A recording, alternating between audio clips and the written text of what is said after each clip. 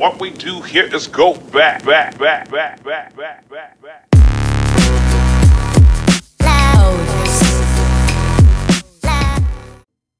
Hi, and welcome to Mr. Toyama's AP World History. This is Chapter 21, Reaching Out, Expanding Horizons of Cross-Cultural Interaction.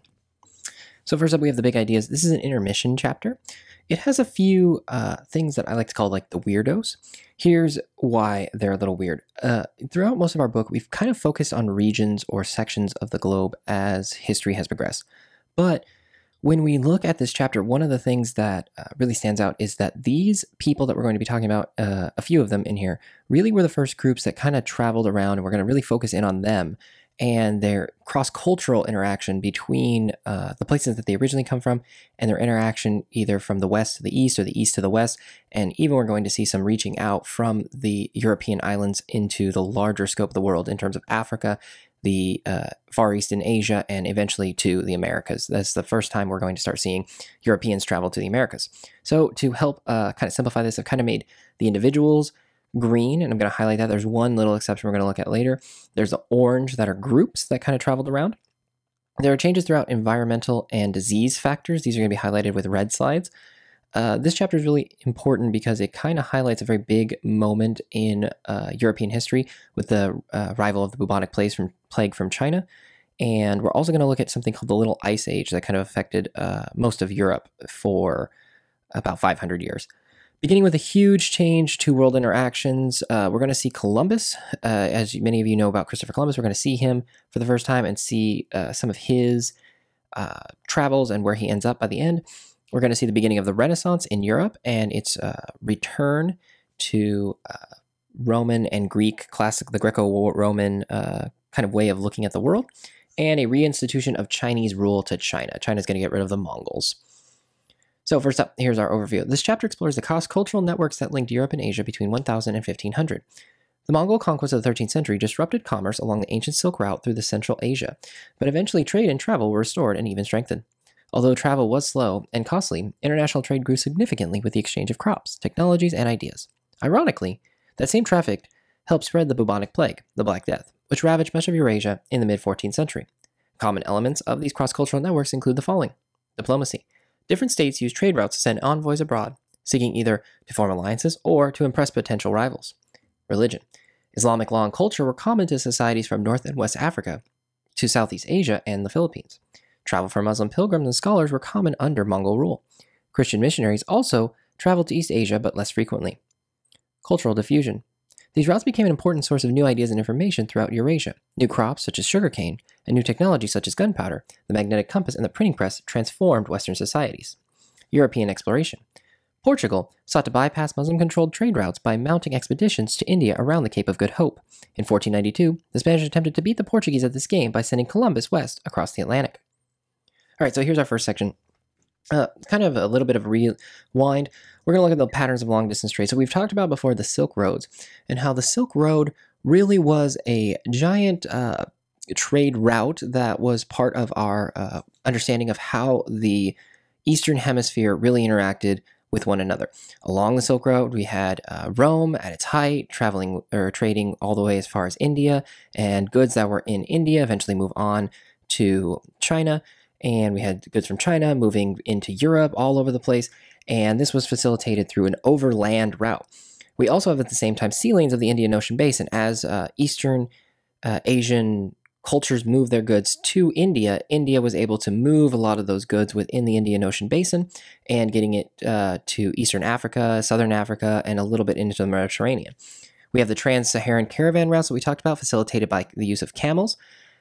This was done primarily through the use of traders as they were able to really penetrate into the southern sections of Africa, moving through what we would call today the Middle East. Some of the things that you need to understand about this is that all three of these, by this point, have really become dominated by one centralized group, the Muslim traders. For the Silk Roads, we have a number of Muslim cultures and Muslim empires springing up along the Silk Routes, controlling the Silk Road taxes and tolls along the road. They weren't traditional like toll booths, but they were forced to pay taxes and pay different tributes as traders went along those routes. In the Indian Ocean Basin, we had many Muslim sailors in the Indian Ocean Basin. They were able to control and dominate that whole trading network. And the trans-Saharan caravan routes were almost exclusively through the use of Bedouin or through Muslim traders through that section of the globe. So we get the development of trading cities, which become main centers for trade, where people from all over the world really try to get their goods to those main trading cities, and then from there, those goods can go out and to continue along the journey to where their final destination would be. So for example, if you had something coming from Europe, it would move along a trade city until it eventually, or move along the trade routes until it got to a trade city, where the goods would be unloaded there. The original transporters of those goods would receive payment and then return home. Then another set of traders would come along to that trade city, pick up the goods from a middleman, and then continue back to where they came from. This significantly reduced the amount of time that it would require to move goods across the world, and it allowed people to get payments much quicker. We are going to look at emporia as well. Emporia are basically giant warehouses that were able to store and hold many goods from all over the world. They were usually controlled by traders in those trading cities, and especially prevalent in the area of India. Nomadic invasions cause local devastation but expand the trade network. As nomads travel around, they're destroying a lot of cultures that are set up in different areas, but they expand the trade network because this new culture that's moving in is able to have established relationships with their larger culture that they're coming from, and are integrating the conquered areas into their trade networks, allowing for more trade. Example is the Mongols in China in the 13th century. So first up, we have our first weirdo, Marco Polo in 1253 to 1324 he lived. He's an example of long-distance travel. He traveled to China with his merchant father and uncle, and he enters the service of the Mongol Kublai Khan. He returns to Venice after a 17-year absence, and his experience was recorded by a fellow prisoner in a time when he was captured during the Venice-Genoa conflict. While he's captured, he begins to tell the stories about the time he went to China, and he met Kublai Khan, the Mongol emperor, and he had worked there for a while. Well, this prisoner who was with him eventually wrote very famous poems and stories about the exoticness and the very fun and interesting parts and the strangeness that is China compared to Europe. And this is a great influence on European engagement with the Far East, because in many of his stories, Marco Polo talks about the silks and the jewels and the rice and the spices and all the goods that are all over in China. And for many people who read Marco Polo's stories, they see an opportunity to make lots of money. So this kind of sparks a renewed interest in trying to find out ways for Europeans to get their goods, or to at least become traders on the Silk Road. Here are the travels of Marco Polo and eventually Ibn Battuta, we'll talk about in a sec. You can see Marco Polo's in blue. You can see he traveled all around from Venice, and then he went out into the Middle East, and then he moved south through what is Arabia today, parts of northern Arabia. He moved eventually up through Asia. He went through Mongol territory. He eventually makes it all the way to the East China Sea. He then goes off into some of the Southeast Asian islands. He then travels on a boat home around the bottom of India, and eventually crosses through back through Persia and Baghdad, and then he goes through Constantinople, eventually making it back to Venice, where he is arrested during the Venice-Genoa conflict. Now, Marco Polo, through his extensive travels, is not a rarity, but it was odd for the time. There were a number of other travelers who went along those routes, but many people didn't have the opportunity or option to write down their experience. And so Marco Polo becomes kind of a symbol of international travel and trade. And you can see in green the Mongol empires that he traveled through. Political and diplomatic travel. Trade requires diplomatic relations after 1000 CE. The Mongols, Christians, recognized Muslims as a common enemy in the 13th century. Trade really is a good way to prevent war. If you are angry with somebody, you're not really in an opportunity to trade with them or have good relations with them, so you're more willing to have conflict. Trade, however, forces people to sit down and have diplomats negotiate peace so that travelers and traders can continue to trade along trade routes and that people won't assault or hurt them. If you want to make money, you can't have the people bringing you stuff or bringing you your money get attacked or violently accosted along the roads or the sea routes on the way to bringing you your stuff. So this trade requires that these diplomatic relations allow people to move freely to facilitate trade. The Mongols and Christians get together and realize that Muslims are a common enemy, not in the sense that it's their religion, but in the sense of not allowing for a good trade relation. Muslims, in this example, stick together very tightly as a trade network, and the Mongols and Christians were not unified as a trade network, but they see that the Muslims are dominating through this process and need to be able to unify. A funny story is Pope Innocent IV invites the Mongols to convert to Christianity through this process, and when the Mongols receive the offer from Pope Innocent, they send back a counteroffer saying Christians should accept Mongol rule or they will be destroyed. Kind of a very Mongol response. Diplomatic travelers are back to those weirdos. Rabban Sauma. He's a Nestorian Christian priest from China, who was sent by the Mongols to Persia in 1287 regarding a proposed attack on Jerusalem. The idea was, as a Nestorian Christian, he sees Jerusalem as the birthplace of Jesus, someone he admires greatly as a part of his religion. So he says, why don't I go to Europe?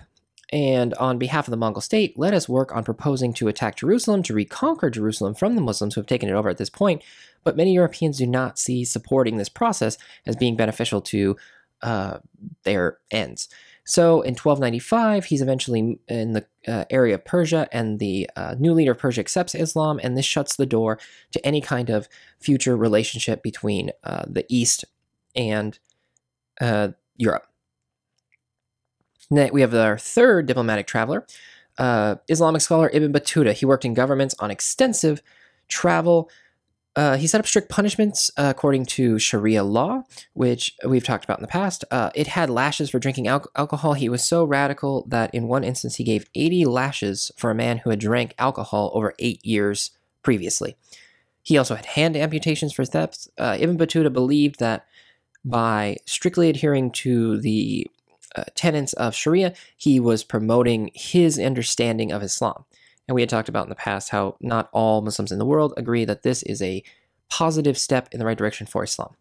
Unable, however, to convince women of the Maldive Islands to cover their breasts, they wandered around pretty much half naked, and Ibn Battuta was shamed by this process. So Ibn Battuta was an Islamic traveler, went all around the world. Missionary travelers. Now we're into this like groups. Sufi missionaries travel throughout the new Muslim territories between 1000 and 1500 CE. Christian missionaries accompany and follow crusaders. The crusade we'll talk about a little bit later. Roman Catholic priests travel east to serve expatriate communities. Expatriate just means people who are from a certain area that decide to live in another area of the globe. So if you live in America and you decide to go live in Spain, you are an American expatriate who lives in Spain. John of Montecorvino travels to China in 1291. He becomes the Archbishop of China.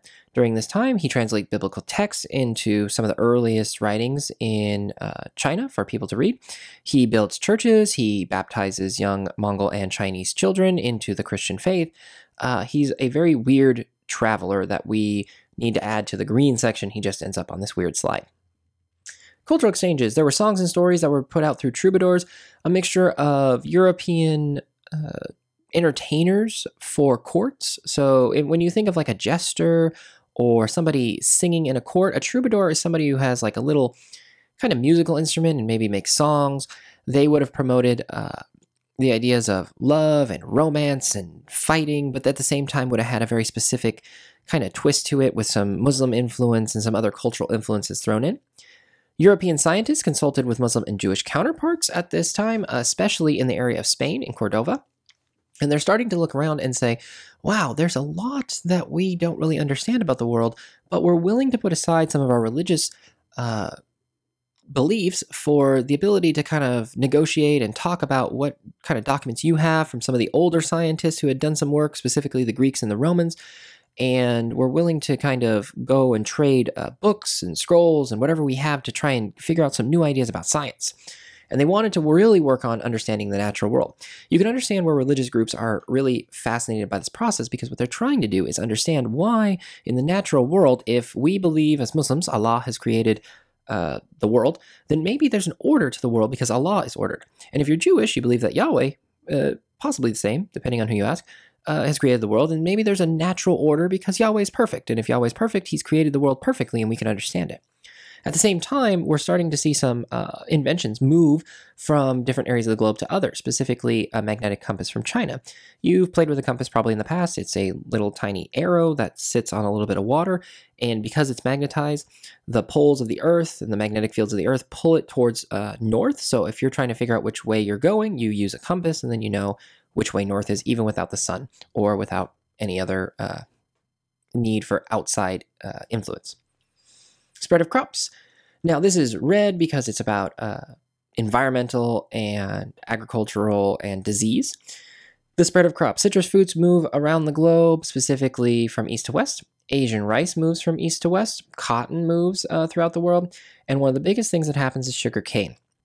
Now, Europeans are introduced to sugarcane by Muslims that are able to eventually crystallize sugarcane. For a number of reasons, Europeans were unable to really embrace sugar from sugarcane as a part of their diet because of environmental factors, because of trade network restrictions, because sugar is kind of temperamental. If it gets wet, it's no good.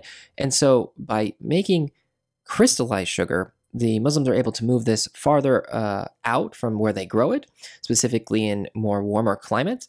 And as Europeans start to taste something sweet, the demand increases rapidly. Up to this point, many Europeans were just using like honey to sweeten a lot of their foods. Europeans used Muslim precedent of having large populations of slaves work on sugarcane plantations to facilitate this process. Gunpowder technologies. Muslims and Mongols spread gunpowder technology from east to west.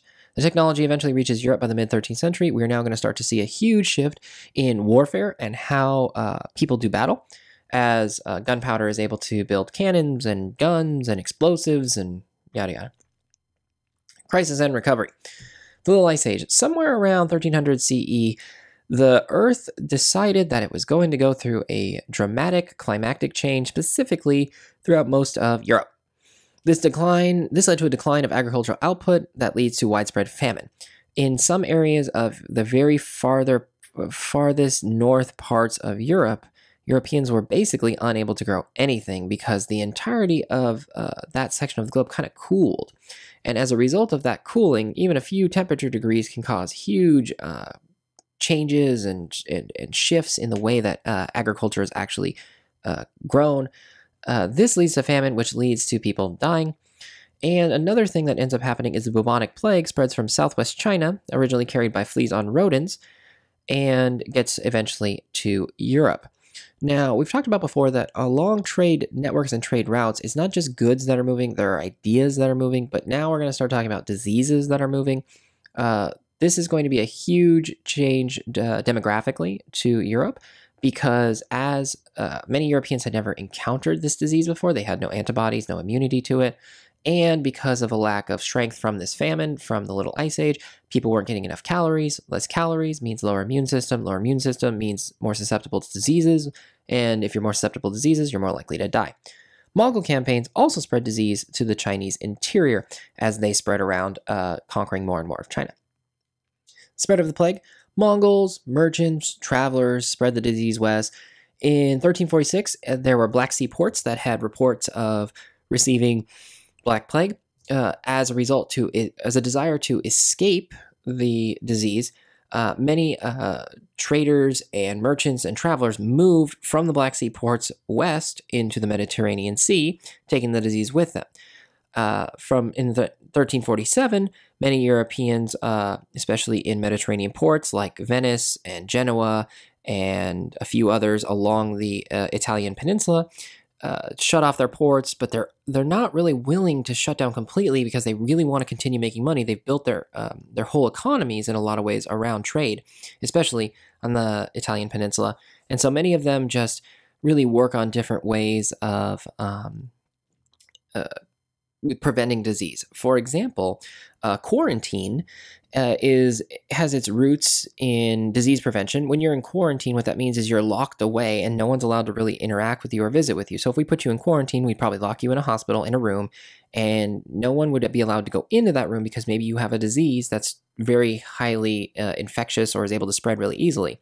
This came from a time during when Venice, when traders were coming to Venice, they had to sit off in the port without actually docking with any of their goods for a number of days, about 40, or a quarant, to allow the Venetians to see, okay, well, if you have the Black Death, well, the people on the boat will die, and then we just know to go set fire to that boat if all of you die from Black Death, and we won't get the disease. Doesn't always work, especially since by 1348 in Western Europe, it spread the plague out that way. Symptoms of the Black Plague, here's some fun stuff. Inflamed and discolored lymph nodes in the neck, armpits, and groin area. If you kind of feel around your neck with your fingers and you start to talk, you'll feel kind of the vibrating thing. On most people, that's kind of where your throat and your voice box is. But if you kind of go down a little bit more towards like your neck, like the bottom of your neck, right in the middle there's your thyroid, and around all those areas there are little lymph nodes that if you kind of press hard, you can kind of feel little bumps. And if you're not too sick or you're not really under the weather, you really shouldn't feel them. But if you're sick, they sometimes fill with pus or infection. And if you ever have had it where like under your armpit hurts really bad, maybe from just like stretching, or you're not feeling well and it kind of feels sore, there's lymph nodes inside of your armpits, there's lymph nodes behind your knees, there's lymph nodes kind of in your groin areas. It's all over the place in your body. And those start to swell. And when they swell, they're full of gross, nasty disease. They eventually are called buboes, which means oil like under the skin, and hence bubonic. It had a 60 to 70% death or mortality rate within the days of the onset of symptoms. Up at this time, many Europeans didn't really understand how diseases work, and that was the drive really for a lot of their scientific understanding of the natural world. Even the most religious of scientists would have thought, man, there must be another reason, because it doesn't make any sense if we have not just the peasants getting sick, but sometimes the priest or the cleric getting sick. And we can't understand why, if God is in control of diseases, why is it that people just keep getting these random diseases? Are they being bad people? Well, no, that's not really something we think. And maybe it's something else. And so they didn't really understand how it traveled, and they didn't have a germ theory of disease yet to understand that germs or viruses even carry diseases. Extreme northern climates were less affected, mostly because it's really hard for the very small fleas that carry the disease. The disease is in your blood. So a flea would be on a rodent, it would bite the rodent, it would have a little bit of blood in its tummy or in its mouth, and then eventually those rodents would, jump off the rodent, or excuse me, the fleas would jump off the rodent, the fleas would then be in a field somewhere, you'd be walking through a field, it goes on your clothes, that night it bites you, some of the blood that was in the rodent with the disease inside of it goes into your blood, it's able to find a nice warm place to incubate in a very low immune system person because of a number of factors, and people start to die as a result of that. But in the winter areas of Northern Europe, it's really hard for fleas to live out in the very cold environments without like freezing to death or really going and not having their populations grow. In India and sub-Saharan areas, they were unaffected. We're not sure. Don't know. Population decline in millions. As you look at 1300 CE, you see that in China, we have around 77 million people, and in Europe, around 75 million people. But by 1400, we've lost a few million because of disease and famine. Especially hit hard is Europe. As you can see, a huge, almost double-digit percentage decline in this time period. We'll see a rebound as the plague immunity kind of spreads and the little ice age ends, but we're going to see a pretty big dip in Europe around 1400 CE for that whole 100-year period. Social and economic effects, because of the disease, because of the lack of agriculture, there is economic problems as a result of it. Massive labor shortage. If you were a peasant living in a field, the problem becomes that you maybe had 50 people in your village that maybe all had farms, and you were doing the feudalism thing in Europe and paying your lord, and they were protecting you and yada yada. But let's say half your village died. And if half your village died from disease and malnutrition, well, now there's half as much people working to make the same amount of food, and they're not going to make as much food, especially considering the little ice age. This leads to labor shortage, which leads to having not just the low-end people like peasants, but also any kinds of tradesmen having lower populations requiring or having them see the ability to say, hey, we want higher wages. Imagine in the town you live in, you were the only person who knew how to weld, like weld metal together. If you lived in the middle of nowhere and your town had like 1,000 people in it and someone wanted something welded, they would come to you because many people didn't have the ability to know how to do that. In this example, you could charge a very normal rate for your services, let's say $100, right? And people would pay you. But because you're the only one who knows how to do that thing, or a very limited number of people know how to do that thing, you could actually charge outrageous amounts of money for that, because if anyone wants that service to happen, like welding, they have to come to you. Because of this labor shortage across trades, across a number of things in Europe, people demand higher wages for those same services. Also at this time, because of a lack of really control, because of famine and disease, people start to move. They're moving away from disease centers. They're moving away from famine centers. They're moving towards places where they think there's food. If you were in a place where nothing was growing because of the little ice age, and you heard about a town maybe 100 miles away, you might be willing to take you and your family to move to that area to be able to feed your family. Governments attempt to stop this by freezing wages, saying that they're not going to pay any tradesmen or any people who receive money for services or goods a certain amount of money, and they want to stop the serfs from moving, because as serfs move away, that's even less people who are able to grow the foods for the area that they're originally from. Riots result as a part of this, because people are not very happy when you tell them they can't have the money they think they deserve, and they're also unhappy when you tell them they can't leave and they have to stay there. Recovery in China, the Ming Dynasty. The Yuan Dynasty collapses in 1368, and the Mongols actually leave China.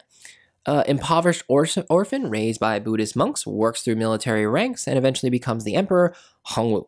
He proclaims the new, or the Ming Dynasty, or the Brilliant in Chinese, from 1368 to 1644. So it's going to be one of the larger Chinese dynasties that we're going to be looking at. So the Mongols have left China. And now the Chinese are looking around going, what do we need to do to be able to reestablish Chinese culture or Chinese influence after the Mongols kind of dominated most of China? Under that process, it's called Ming centralization. We've talked about before, when there is no strong centralized power, regional states pop up. But now that the Mongols have left and there's regional states, the Ming Emperor Hongwu is going to try and bring everyone together under his imperial authority. There's a reestablishment of Confucian education system for a few reasons. Number one, Confucius was Chinese, and he's bringing back a sense of Chinese culture to China. After the Mongols kind of created a transnational or trans-regional culture, they're trying to push out all instances of Mongol influence. Also, by making a Confucian educational system, you're unifying people together under one ideal or one way of thinking or ideology that unifies people together. Execution of ministers suspected of treason begins a tradition of direct rule by emperor. This is a change where instead of having ministers who are operating on behalf of the emperor, you now have direct rule of the emperor speaking about laws and running the affairs of his country from his position as emperor. Reliance on emissaries called mandarins. So up to this point, we had ministers who kind of ran the day-to-day operations, but now we have emissaries who work on behalf of the emperor, and these people are called mandarins, who go out and speak on behalf of the emperor, saying, Emperor Hongwu has declared, blah, blah, blah, blah, blah, and now your village needs to do this, or now you need to pay taxes, or whatever.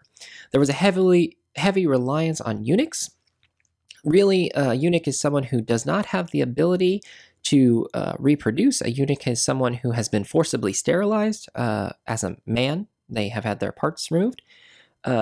They were sterile, so they could not build a hereditary power base. The biggest threat to a lot of regional kingdoms or even imperial systems is that eventually someone could come along and create a power base with strong sons or strong cousins or strong groups of people who would be able to unify their clans or their groups around them and then be able to attack or try and overthrow governments.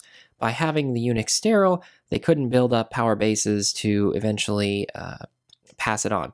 So let's say you decide to overthrow the government and you are successful and you overthrow Emperor Hongwu. Well, if you were a eunuch it wouldn't really matter because once you die, it's just going to result in massive chaos. So the idea was that you wouldn't be able to pass it on to your son or your family, and there was no line of succession.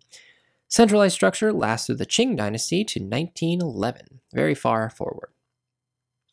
Economic recovery, conscripted labor to repair and rebuild irrigation systems. In China, many of the irrigation systems for agriculture had fallen into disrepair under the Mongols. And conscripted labor is forced labor. Basically, again, those mandarins would show up to your village and say, on behalf of Emperor Hongwu, I have come here to tell you that every family in the village needs to volunteer one person to go and work on rebuilding the irrigation systems for your region. It was beneficial for you because you'd have more water to water your crops. It was also beneficial because the government didn't have to pay anybody and you could get a lot done through forced labor. Promoted manufacturing of porcelain and silk, which led to a cultural revival. There was an attempt to eradicate Mongol legacy by promoting traditional Chinese culture. Roll back to the Confucian teachings, roll back to the way speaking in Chinese, roll back to Chinese systems of dress and food and other such things.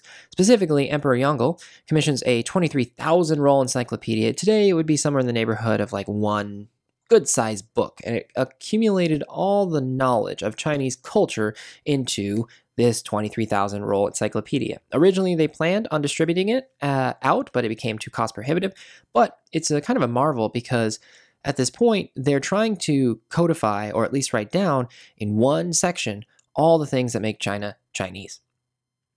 Recovery in Western Europe, their state building. So we've moved now past the bubonic plague, past the Little Ice Age. In China, we've seen centralized empire. In Europe, we still have regional states, but as these regional states are coming into contact with each other, we see Europe developing new taxes to build up large armies to protect their slowly dying regional kingdoms.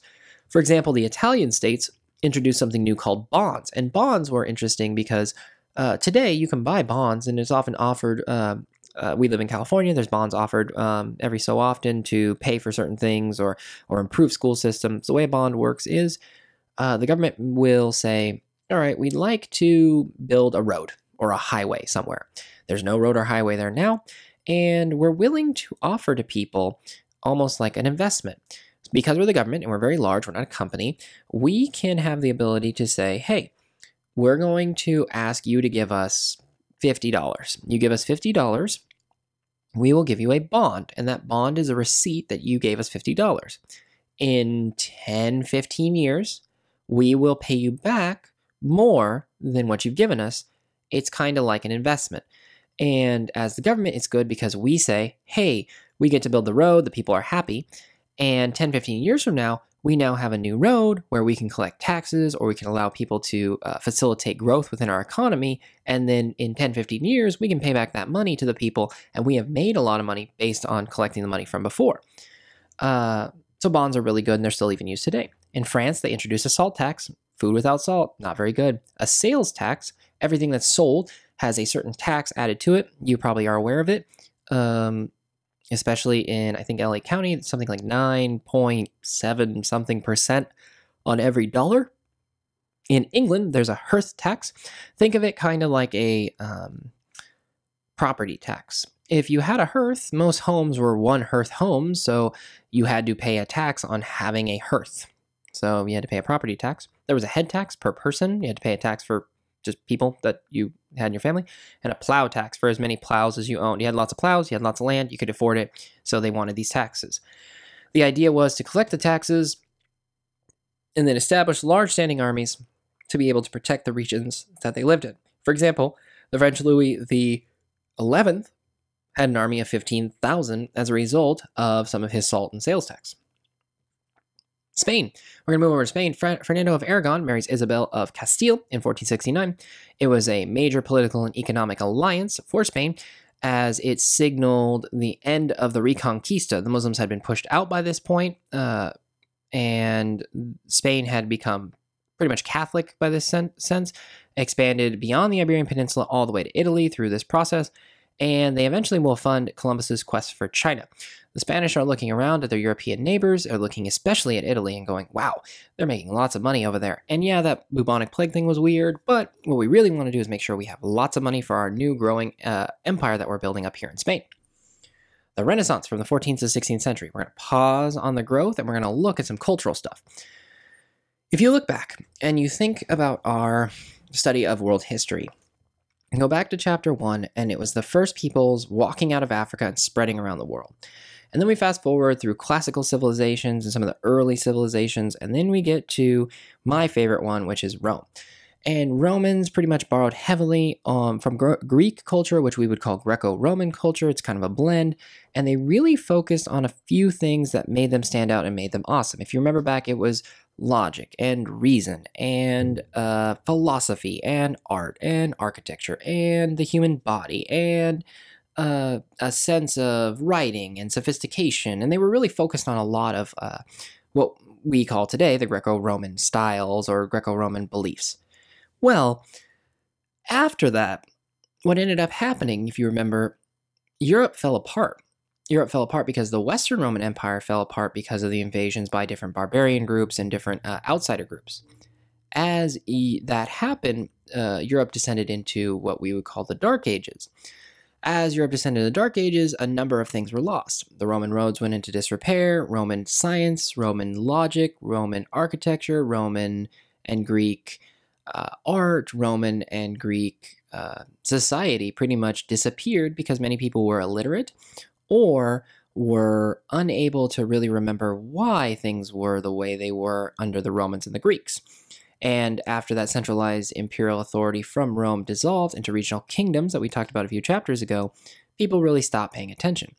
However, many of the Christian monks and many of the kind of intellectuals of the time who had taught themselves to read and write Latin and Greek, they started to find through this cross-cultural process that there were a number of books written by the Romans and Greek philosophers, Roman and Greek poets, Roman and Greek whatevers, talking about science and art and architecture and literature and everything. And as they went to these libraries and through this cross-cultural exchange, they started to say, oh, hey, Muslim guy, we're going to talk about the natural world and science. Hey, what book is that? Or what scroll do you have? What? That's a book from Plato? Let me see that thing. And they start to read and they go, we don't have this in our library. The monks lost this one. And then they start copying it and transferring it over to stuff that they could read it in.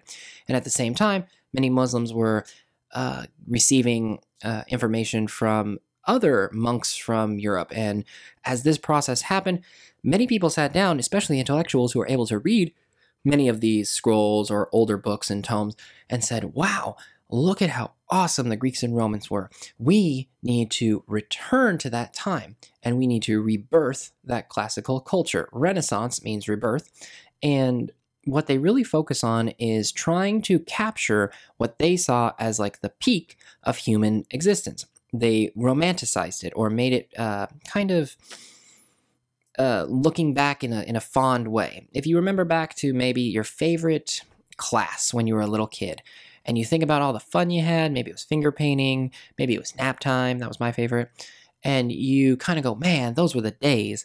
That is romanticism, and that is what they did to the Greek and Roman culture. Italian artists start to look at specifically Greek and Roman styles of art, and they introduce something new called perspective. Now, many Greeks and Romans had understood this concept, but it had been lost as a result of the Dark Ages or the Middle Ages, right? And the Italian artists start to say, oh, let's paint this way, and let's paint with different angles, and let's try and create kind of a depth of field and take something that's 2D painted and try and add 3 dimensions to it by adding perspective. At the same time, there was a reinvestigation into the way the human anatomy and musculature worked. If you think about a classical Greek or Roman statue, it might be Augustus standing there with his left hand up and pointing to the sky. His features on there are very, very, very human-like, and he almost seems like he's been standing there, but he's in a giant like marble sheet, right? But after the Romans and the Greeks fell as a result, well, specifically the Roman Empire fell as a result of the invasions, many people lost kind of an understanding of how to create work that way. And by this rebirth or rediscovery during this time, many people look around and say, oh, we know how to like draw like muscles on statues or on paintings, and we know how to carve muscles, and we're going to look at the human body as being kind of awesome. Up to this point, many Christian monks and many of the medieval thinkers were saying that the human body was evil, it was fallen, it was sinful, and the only redeeming quality to it was that Jesus had died for your sins, and if you believe in Jesus, then he will save you of your sins, and this bad, gross body will die, and when you go to heaven, you'll get a new one, and that's going to be good, but don't worry about this body down here. It's gross, and it can get plague and get warts, and you can break bones, and it's bad. But during this time, the Renaissance painters and the Renaissance thinkers were saying, no, the human body is awesome. The Greeks and Romans thought the human body was the best thing ever. And especially someone like Leonardo da Vinci. He's called the Renaissance man. He had a number of things that were interesting about him. He was a philosopher and a designer and an architect and an engineer and an inventor. He was really into domed cathedrals. If you think about Roman architecture, it was huge, right? The temples, the Colosseum, a lot of the things that were built, the Roman Forum were using columns, and domed cathedrals were something that weren't able to be produced because they lost the information on how it exactly worked. Well, as a result of some of this new findings in information, Leonardo da Vinci begins to create domed cathedrals and helps other Renaissance architects to create domed cathedrals in Rome and all over the world. It's imitating the original Roman domes that were a part of the Roman Empire. Well, at the same time, there's a group that are going to be really closely associated with the Renaissance thinkers known as the humanists. Now, they're focused not on the human body, but on the humanity, specifically literature, history, moral philosophy. Renaissance humanists are deeply devoted to Christianity. They believe that Christianity is an amazing thing, Jesus is good, and that's great. But one of the things they start to look around and say is, yeah, the version of Christianity that we're able to read, because we're one of the few people that can read, isn't really matching what we read in the Bible. What we see is a bunch of monks going off to monasteries and making beer and not talking for months, and we see nuns who wear giant black and white robes and wander around and just garden, and they pretty much hide in the mountains or in the forests, and they don't really talk to anybody, and no one visits them, and they do their own thing. When we read the Bible, it sounds like Jesus kind of wandered around with a bunch of people. He went to Jerusalem, which was a major city for its time. The disciples that follow Jesus eventually move all over the world, and we're really kind of confused on that. And so we want to reevaluate, where did all these ideas come from? And they start with the literature, and they say, well, the medieval thinkers or the people that are thinking about the world, they're not really writing very good stuff. It's very fancy and over the top and moody. And we're really focused on just day-to-day life. The Romans wrote a lot about day-to-day life. We picked up some of their scrolls and books and stuff, and we're saying, hey, those are cool. They talk about marriage and divorce, and they talk about fighting people, and they talk about rooting for their favorite team at some of the sporting events that they had. They talk about gladiators stabbing each other. It's really interesting. We should focus on some of that stuff. They also look back at history, and they think that the way that the medieval monks were writing history is super strange. They start to have this really big focus on God's hand throughout all of history, and there's only one real history, and they're saying, no, we met some Muslim guys. They're starting to tell us some other stories about history and how other things are happening. Maybe we need to reevaluate history. And then at the same time, they're saying, yeah, the monks are really big into this specific type of philosophy. They're really big into, that the only thing God loves is you being alone and in the middle of the woods and praying 24/7. And it doesn't seem like the Greeks and the Romans, especially the Roman Christians, the early ones, were really focused on that. It seems like they prayed and stuff, but they were really way more into being a part of society, and that being ascetic and out in the middle of nowhere isn't really what Christianity is about. And so someone like Decidius Erasmus publishes a critical Greek Latin edition of the New Testament. He says, hey, maybe we need to make a New Testament, but it's kind of unified, and we're going to make sure it's Greek and Latin, and we're going to kind of look around and say hey, let's have more people read it, because if we can just teach people Latin, that's cool, and then they'll read it and they'll understand what Christianity is about, because there's nothing in there about monks in monasteries. And if you're Greek, that's cool too. He also devoted to rediscovering classical Latin texts, often ignored in monastic libraries. At the same time, these humanists were going around. They're going to these monasteries saying, hey, monk guys, do you have a library full of stuff? And they go, yeah. And they go, can we look at it? And as they go in there, they say, what are all these scrolls? They go, oh, a bunch of Latin stuff from the Romans that were left here by like the barbarians from a long time ago.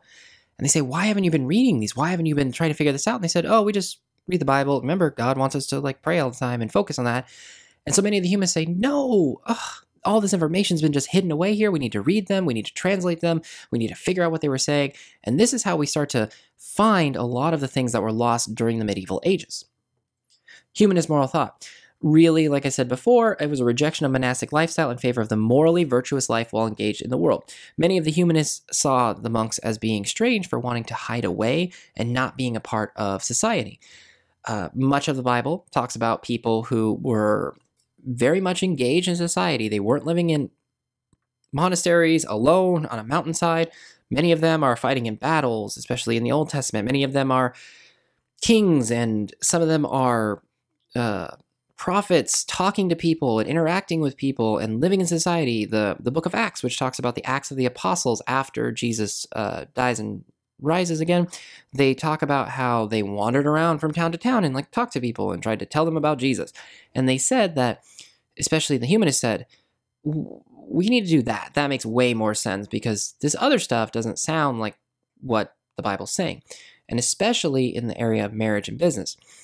Many monks, all monks, especially during this time, were not married because they saw that they had a duty to follow Jesus wholeheartedly under the those who fight, those who work, those who pray. Their job was, praying all the time.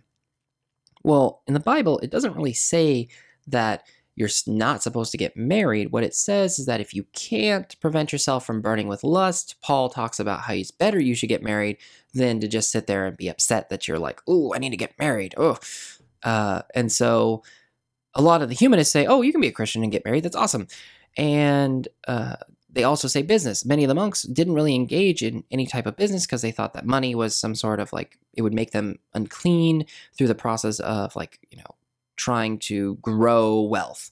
And they had taken vows of poverty. But many of the humanists said, yeah, it doesn't really say that either. It says we need to use our money well. We need to be charitable to people, but it doesn't say there's nothing wrong. It doesn't say there's anything wrong with having a business. It just says you need to be a good Christian with your money. And the humanists start to reconcile Christianity with rapidly changing European society and economy. The humanists are looking around saying the monk system is not working. The monastery system, the ascetic lifestyle, this is not helping as we are looking around the world and we're interacting more through trade. We're interacting more to seeing other perspectives on the world. And we're really looking back to what the Romans and Greeks saw. And they're saying that we're doing it 100% wrong. And so many people are starting to change the way they look at interacting even within Christian society of Europe. Renaissance Europe and the larger world. Artists express interest in Byzantine and Asian worlds. Giovanni Pico della Mirandola, 1463 to 1494, tries to reconcile Plato, Aristotle, Judaism, Christianity, Islam, and Zoroastrianism. We've talked about some of these people before. They're really big into trying to make everybody get along, especially in philosophy and religion. The problem is Giovanni Pico della Mirandola is a failure at this process. Couple reasons. Number one, he doesn't really understand a lot of what he's trying to reconcile, and so when he tries to explain it to people, they're not the people who follow a lot of those philosophies or religions are saying, yeah, that's not what we're saying, man. And he also is a failure because he was unable to really he oversimplified too much of their beliefs. All of them have in common something like, you should be a good person. Well, what does that mean? Especially to Plato versus Islam, those are very different things. Christianity to Judaism, very different things. Aristotle to Zoroastrianism, very different things. Being a good person to all of them kind of looks different. Yeah, there's some unifying things like don't kill people, but sometimes it's okay to kill people in all 6 of those groups. So, yeah, not good. Exploration and colonization. The Ming Dynasty was hesitant to have large foreign populations. First of all, they remember back to the Mongols, and they really don't like the Mongols and how they came in, took over China because they allowed them to stay, so they're not really big on foreign populations showing up. They allowed small populations to stay in port cities because, again, trade. Trade's super important. This will come back to China again and again as we go forward into the next few centuries. Yongle, Emperor Yongle, engaged Admiral Zheng He to mount 7 massive naval expeditions between 1405 and 1433. Muslim eunuch Zheng He was told by the Emperor Yongle, hey, go out in the world, go see what there's out there to trade, make us look awesome, go show the world what China is about. They placed trade under imperial control through this process. Emperor Yongle says, we are going to control the trade. Yeah, there are traders, but the government's going to be in charge of who gets a trade and why and yada yada. Demonstrated the strength of the Ming Dynasty everywhere Zheng He went. He showed off how awesome it was with all his boats that were super giant and had lots of stuff in it. It was super successful as he traveled all over the world. Problem was twofold. Number one, the Chinese emperor was saying, yeah, that's cool, what's out there, but really we need to focus like back at home on agriculture, so I don't really want to spend a bunch of money on this anymore, and told Zheng He to come home after his 7 voyages, and they just let the boats sit in dock, and they eventually rotted, and most Chinese didn't even know Zheng He had done what he had done until a few centuries later. Also, many of what the Chinese saw coming back, especially in the imperial court, they thought of as, not that big a deal. Not something that really they should be spending that much money for what they're getting. If you've ever gotten something where you go, oh, I'm going to spend this much money and I'm going to get this thing and it's super cool, and eventually you get it and you go, yeah, that wasn't worth the money I spent on it. That's kind of what they're looking at with Zheng He and his travels. Here's a map of Zheng He, Bartolomeo Diaz, Vasco da Gama, and Columbus. These are the last few people we're going to talk about. Down at the bottom, on the right, you're going to see green arrow, and it's coming out of China. Zheng He travels all over Southeast Asia. He eventually goes to India. He eventually makes it all the way to Mecca and to Eastern Africa in Mogadishu, and kind of comes back to China.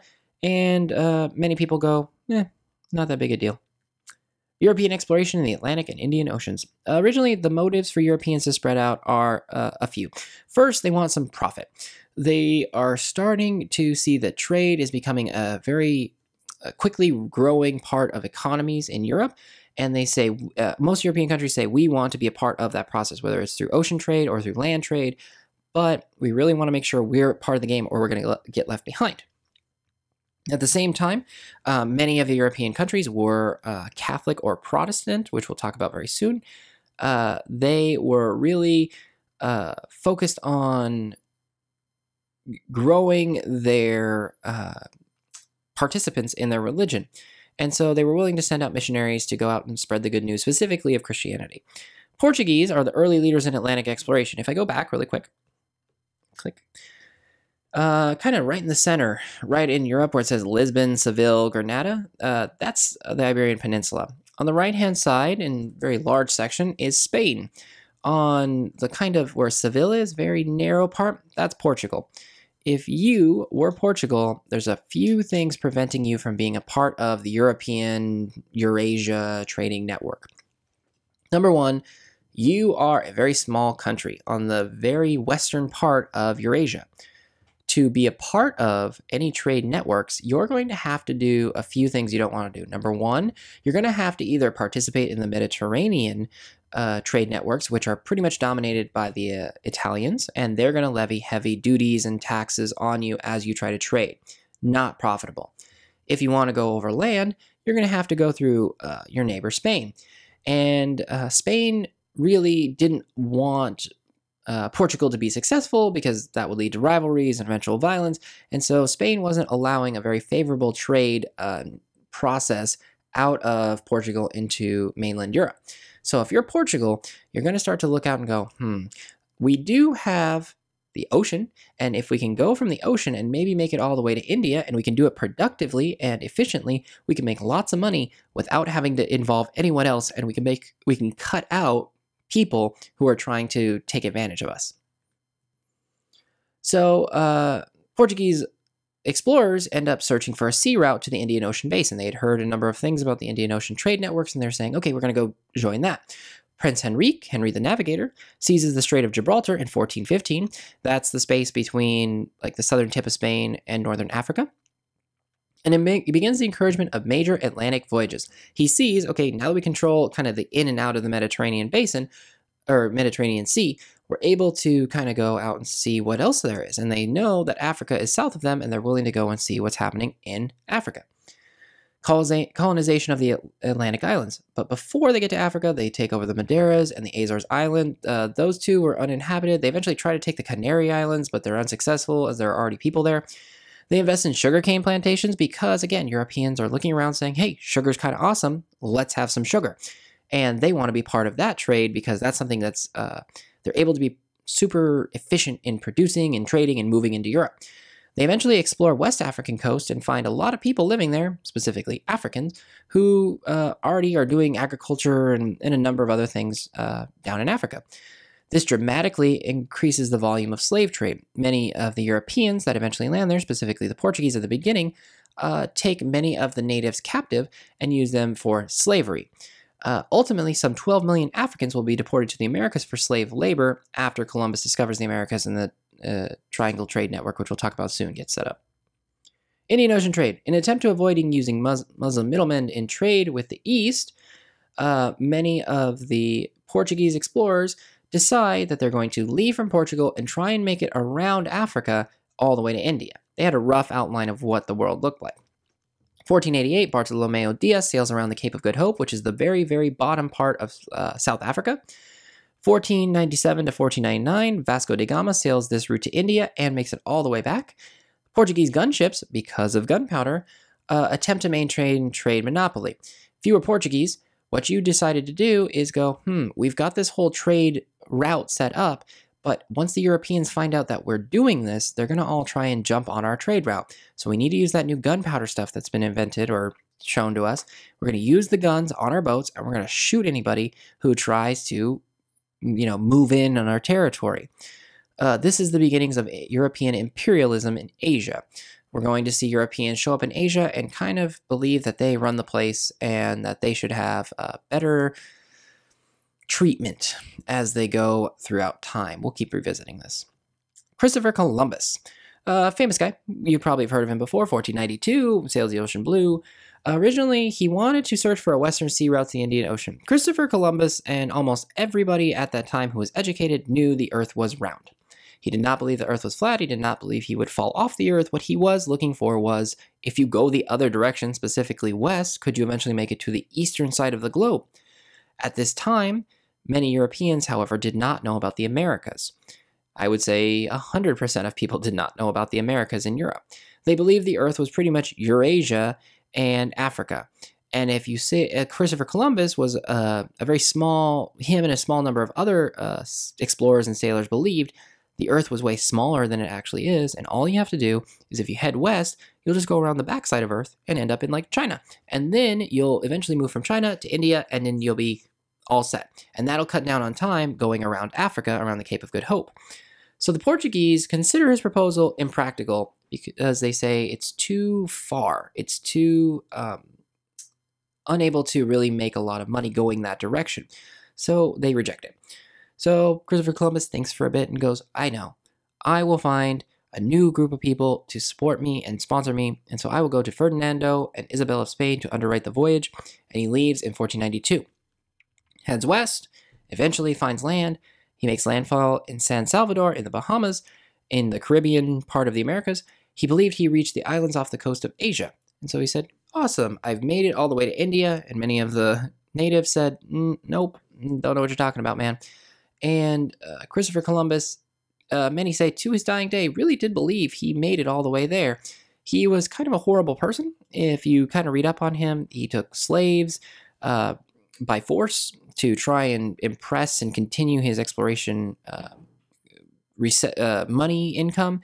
He also was really into trying to find like other sources of income like gold, and so he enslaved many of the population into doing mining and farming through plantation farming through violent means.